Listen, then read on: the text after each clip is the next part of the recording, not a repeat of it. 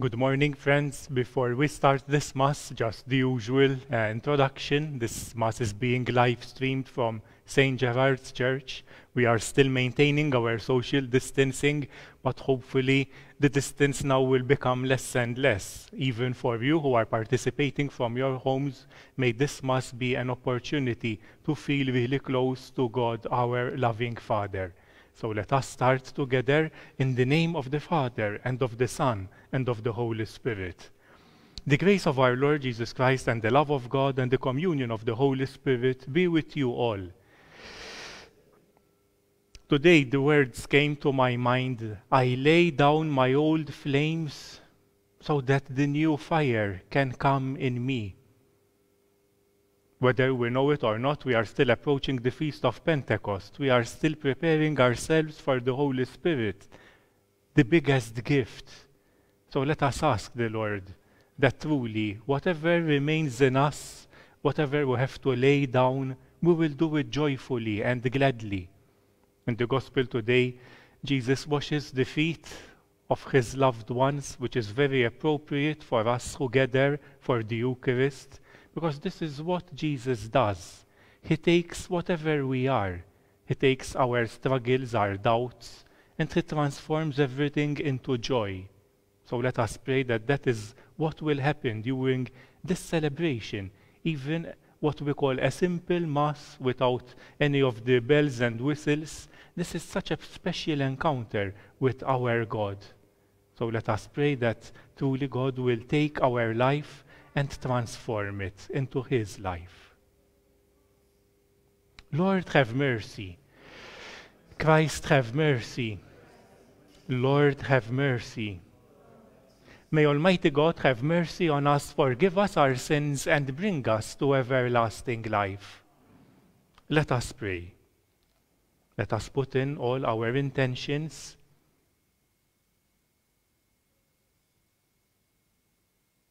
O God, you restore human nature to yet greater dignity than at its beginnings.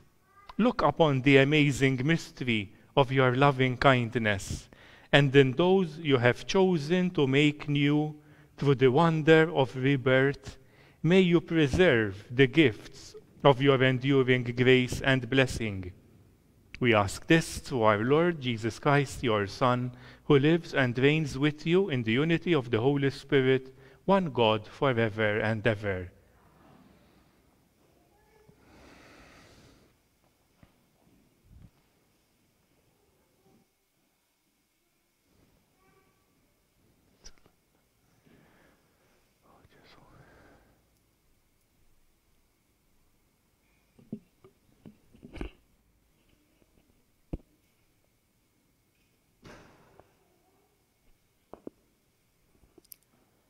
A reading from the Acts of the Apostle.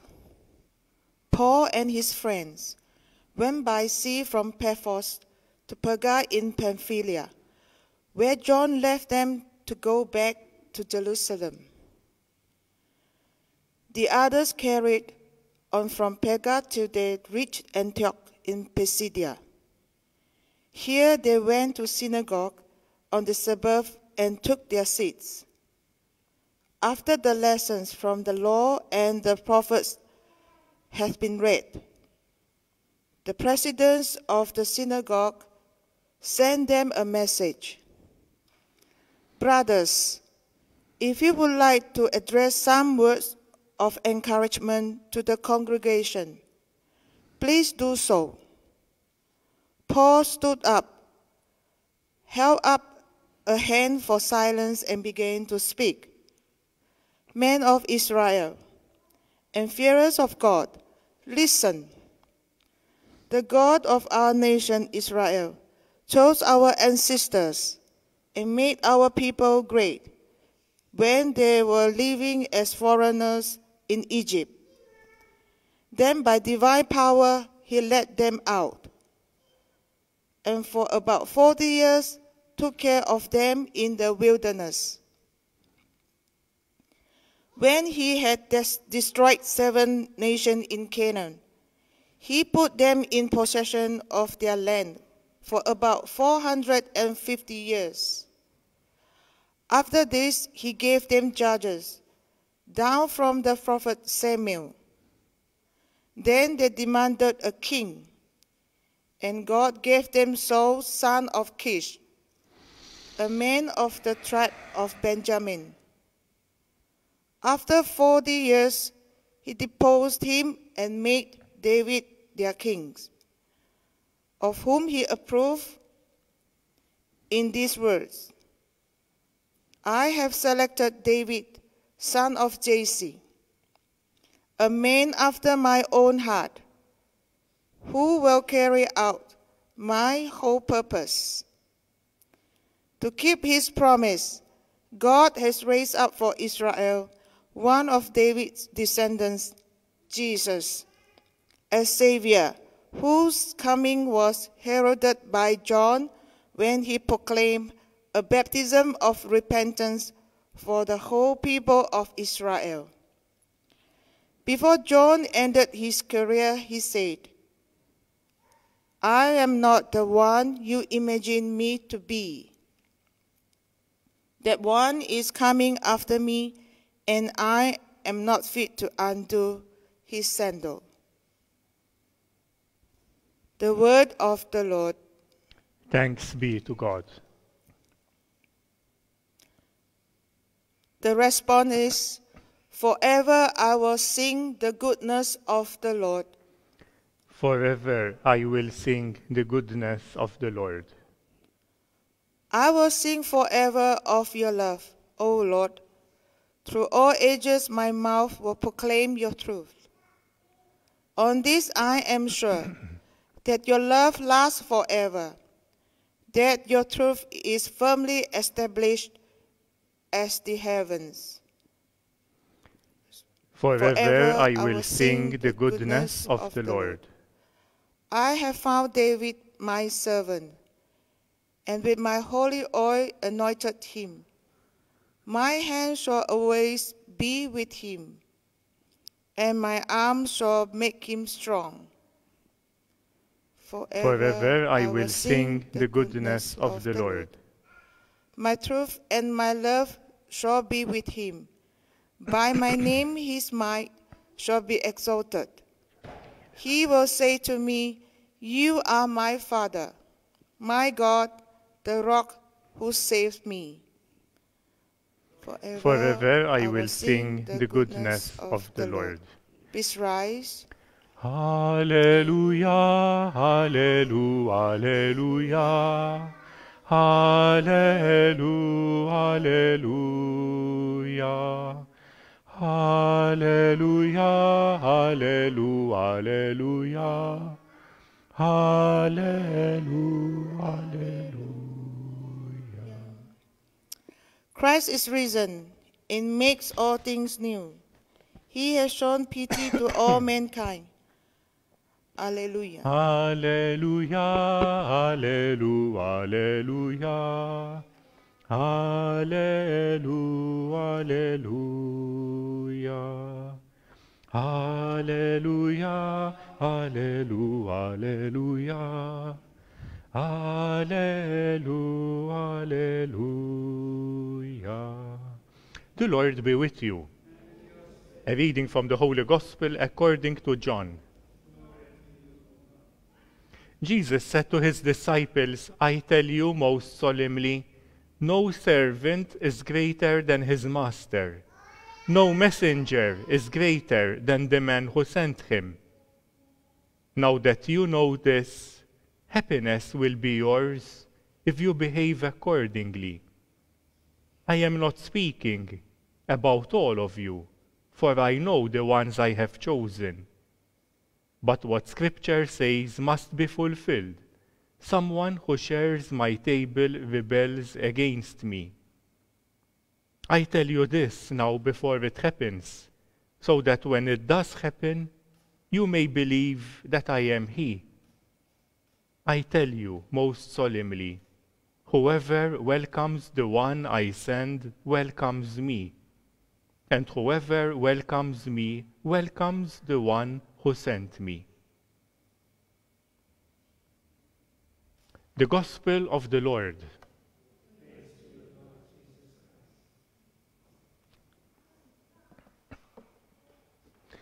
One thing I like about our church is the crucifix. You cannot see it because we had to trim the picture. But one thing I like about it is that the wound on the side is very visible because Jesus is a bit pale. So at least we can see. I remember when one of the new churches in Malta was being dedicated, the parish priest commissioned a life-size crucifix. So it's the prominent thing in the church. And he asked one of the leading sculptors to make it. And when it was finished, he told him, "Where is the wound?" There was no wound. And he told him, "But that would ruin the aesthetic." I told him, no, please. So he had to take it back to the studio and he had to include, and probably in that sculptor's mind, the thing was Jesus is in agony. I mean, Jesus without the wound means he is still alive. He is still in agony. Sometimes our life can feel like that. We are in agony. Even Paul speaks about it. The agony, the groaning even of the body of Christ. Why? Because we have still yet to reach, even we know that our faith is based on the words of Christ, it is finished. So important words, that the work is finished. Our Christ died and was raised again to life. That is where all our strength, even not symbolically, I mean it's the teaching of the church, from the wound of Christ's side flows the life of the church. The sacraments, even what we read in the gospel today, it's something that is ongoing, something that is being handed across the generations, which is so beautiful, knowing that there is a direct line going back to that very wound of the side of Christ. But it's interesting also when Paul makes a very good summary of the history of Israel. And he doesn't skim over any difficult parts or rough parts. Because even while we are in this so-called agony, this is so important. This is not something about aesthetic. Sometimes we would like the church to be beautiful with all the wrinkles, even ourselves, our spiritual life. We would like it to be impeccable, so that what can be seen is something beautiful to behold. And we can say, yes, that is for God's glory. But all the inner workings, what is going on inside, what is known only to you and to God, isn't that important? What do we say about that? In giving that summary, Paul does not iron out any of the rough spots, because all of that history is taken. Then he says very simply, John the Baptist came and proclaimed a baptism of repentance. And that very beautiful word, repentance, it just doesn't mean just brushing off the dust and trying to continue your journey. It means being open to a new understanding. So let us pray, yes, that truly, even as we participate in this Mass, which is a direct link to the wound on Christ's side, from where the Spirit even was released, let us truly believe that Christ is doing this for us, for you, for me, because Christ knows what is going on in our life, even from the inside. He knows even those areas we try to hide sometimes, those areas where we still need to grow, to align ourselves. And Jesus doesn't make all the things vanish. Today we can doctor our pictures on the computer to make everything look beautiful and nice. This is a journey. And God promises to walk with us every step of the way. And He also promises us in today's gospel, happiness will be yours. Yes, even though we look at ourselves and see our many failings, we are still called to serve one another. The Father is honored with this, Jesus tells us, when you serve. When we serve in His name, the Father is honored. And when the Father is joyful, that joy will be ours as well. So let us continue praying that we can truly believe even the simple things that God speaks to us perhaps even in an unexpected moments of the day, that these will truly remind us that we are not only in agony, but that this is a journey which will end in glory, and that that glory is already ours even while we live here and now. Let us continue praying even for people who are alone, who are still in solitude, who are still fearful, people who maybe in some countries are being called back to work and they cannot refuse, people who are still bearing the agony of confusion in their lives, that truly they will find comfort and that they will have this experience of repentance, of being open to new possibilities, to a new understanding. Glory be to the Father, and to the Son, and to the Holy Spirit, as it was in the beginning, is now, and ever shall be, world without end. Amen. Let us stand. Lord, we thank you for renewing us with your blessing every morning, every day, every moment of the day.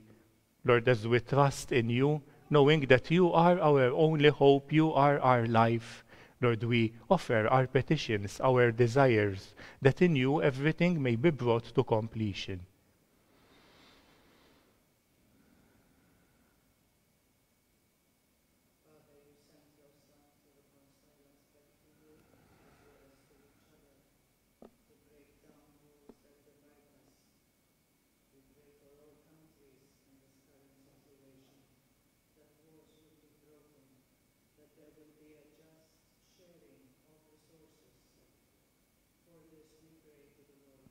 Lord, hear our prayer.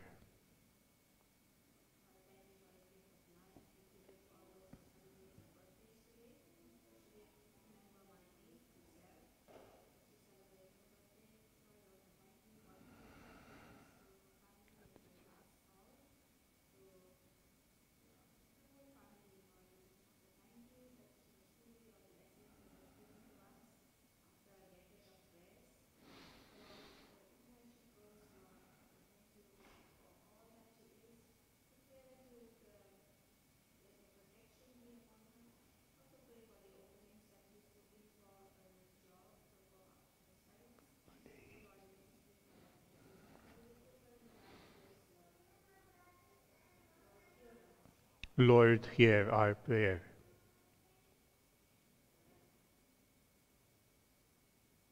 We pray that you continually open our hearts to you, that the good work that you've done in our lives, you complete it to our heart, and conform us more and more to your likeness and to our image. We pray to the Lord. Lord, hear our prayer. Lord, we continue to pray for our family members, especially remember those who have not received you as Lord and Savior, those who left the church, left the faith. Lord, we pray that may you speak to the deep of their hearts, speak the truth, invite them to come back to the faith and to believe in you. Lord, you want to trust each one of them in your loving care. Lord, hear us. Lord, hear our prayer.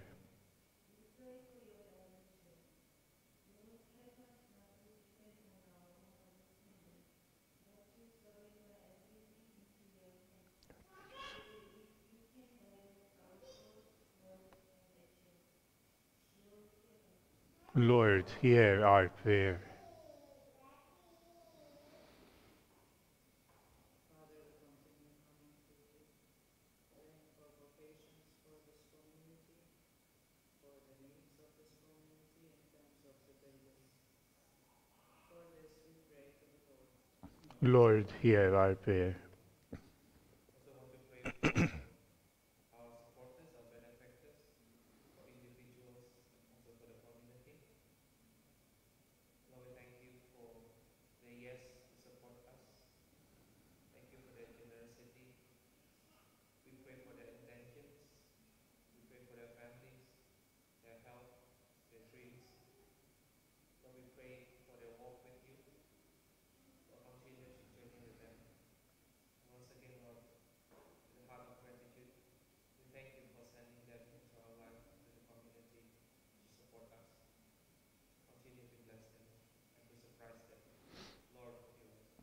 Lord, hear our prayer. Lord, even as today we continue to pray for you to show us new ways how to evangelize, we thank you for putting this call into our hearts. We offer it to you because every call comes from you and returns to you. Lord, inspire us so that our deeds and actions can truly bear fruit. We pray to the Lord. Lord, as we offer up this prayer together with the gifts of bread and wine, may your holy touch transform them and make them abundant through Christ our Lord.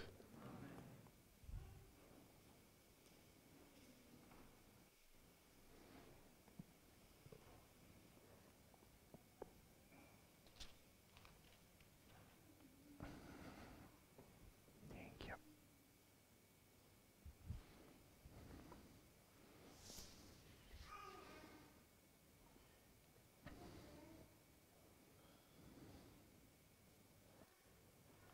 Blessed are you, Lord, God of all creation. To your goodness we have received the bread we offer you, fruit of the earth, the work of human hands. It will become for us the bread of life.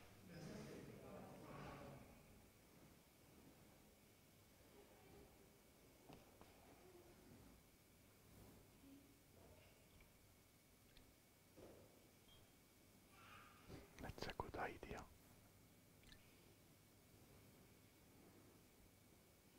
Blessed are you, Lord, God of all creation. To your goodness we have received the wine we offer you, fruit of the vine, the work of human hands. It will become our spiritual drink.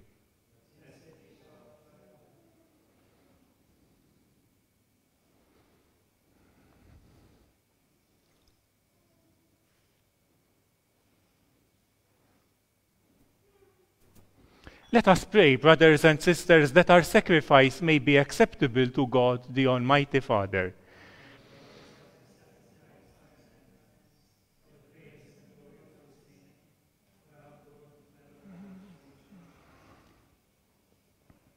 May our prayers rise up to you, O Lord, together with the sacrificial offerings, so that purified by your graciousness, we may be conformed to the mysteries of your mighty love, through Christ our Lord. The Lord be with you. Lift up your hearts. Let us give thanks to the Lord our God. It is truly right and just, our duty and our salvation, at all times to acclaim you, O Lord, but in this time, above all, to laud you yet more gloriously, when Christ our Passover has been sacrificed.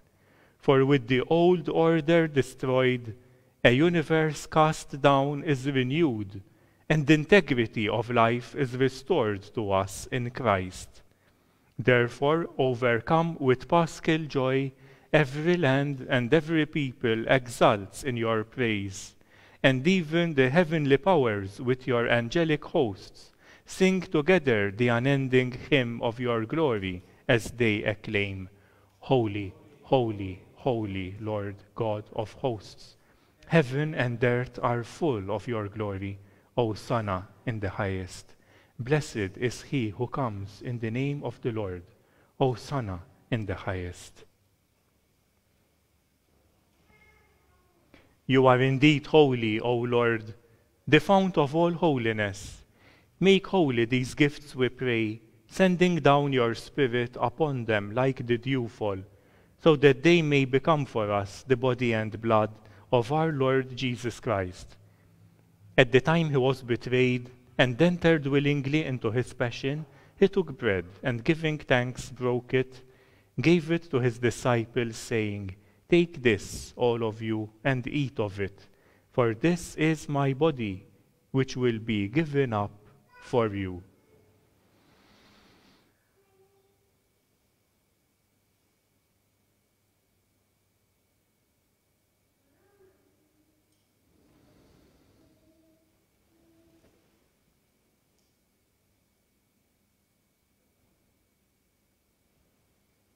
In a similar way, when supper was ended, he took the chalice, and once more giving thanks, he gave it to his disciples, saying, Take this, all of you, and drink from it, for this is the chalice of my blood, the blood of the new and eternal covenant, which will be poured out for you and for many for the forgiveness of sins. Do this in memory of me.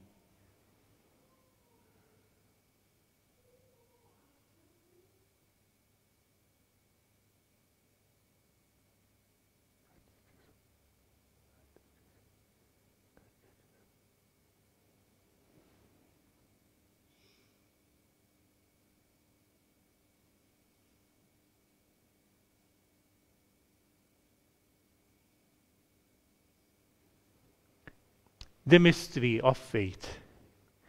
We proclaim your death, O Lord, and profess your resurrection until you come again. Therefore, as we celebrate the memorial of his death and resurrection, we offer you, Lord, the bread of life and the chalice of salvation, giving thanks that you have held us worthy to be in your presence and minister to you. Humbly we pray that partaking of the body and blood of Christ, we may be gathered into one by the Holy Spirit. Lord, remember your church spread throughout the world, and bring her to the fullness of charity, together with Francis, our Pope, with John, our Bishop, and all the clergy. Remember our brothers and sisters who have fallen asleep in the hope of the resurrection, and all who have died in your mercy. Welcome them into the light of your face. Have mercy on us all, we pray, that with the Blessed Virgin Mary, Mother of God, with blessed Joseph, her spouse, with the apostles, with Saint Gerard and all the saints who have pleased you throughout the ages, we may merit to be co-heirs to eternal life, and may praise and glorify you through your Son, Jesus Christ. Through him, and with him, and in him, O God, Almighty Father, in the unity of the Holy Spirit, all glory and honor is yours forever and ever. Lifting up grateful hearts, let us pray with the words Christ taught us. Our Father, who art in heaven, hallowed be thy name. Thy kingdom come, thy will be done on earth as it is in heaven. Give us this day our daily bread, and forgive us our trespasses, as we forgive those who trespass against us. And lead us not into temptation, but deliver us from evil. Lord, deliver us, we pray, from every evil. Graciously grant peace in our days, that by the help of your mercy we may always be free from sin and safe from all distress, as we await the blessed hope and the coming of our Savior, Jesus Christ.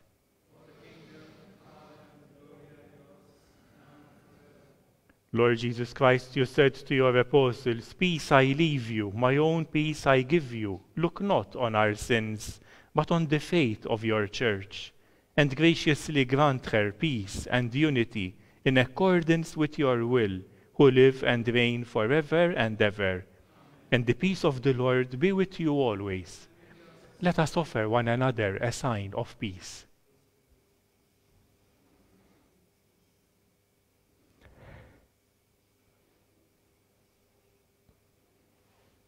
Lamb of God, you take away the sins of the world, have mercy on us. Lamb of God, you take away the sins of the world, have mercy on us. Lamb of God, you take away the sins of the world, grant us peace. Behold the Lamb of God, behold him who takes away the sins of the world. Blessed are those called to the supper of the Lamb. Lord, I am not worthy that you should enter under my roof, but only say the word, and my soul shall be healed.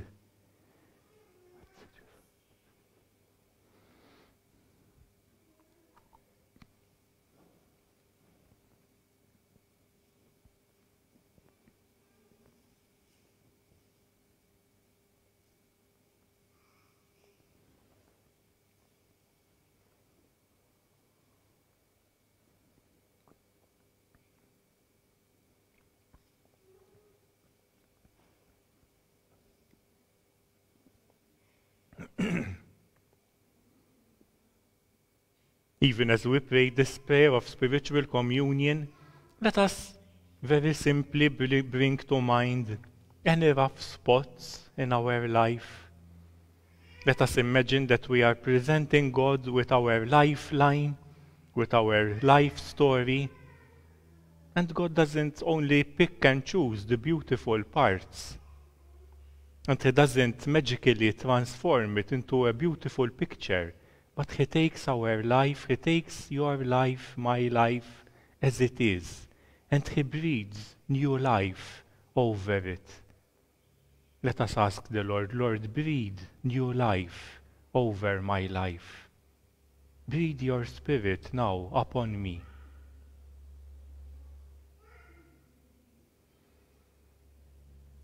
Jesus, my Lord, I believe that you are present in the most holy sacrament. I love you above all things, and I desire to receive you into my soul. I cannot at this moment receive you sacramentally. Come nevertheless and visit me with your grace. Come spiritually into my heart. Purify it, sanctify it, make it like your own. I embrace you as if you were already there. I unite myself completely to you. Never permit me to be separated from you. Amen.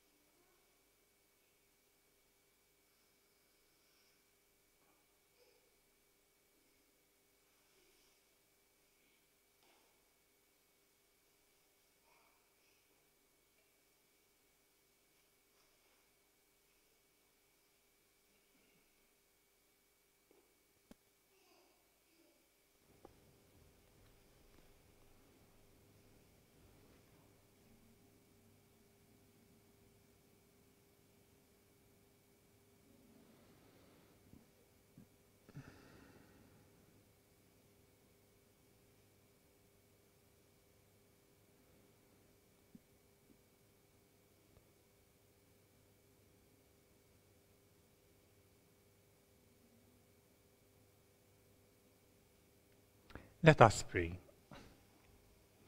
Almighty ever-living God, you restore us to eternal life in the resurrection of Christ. Increase in us, we pray, the fruits of this Paschal sacrament, and pour into our hearts the strength of this saving food, through Christ our Lord. The Lord be with you. May Almighty God bless us, the Father, and the Son, and the Holy Spirit. Let us go in peace, glorifying the Lord with our lives.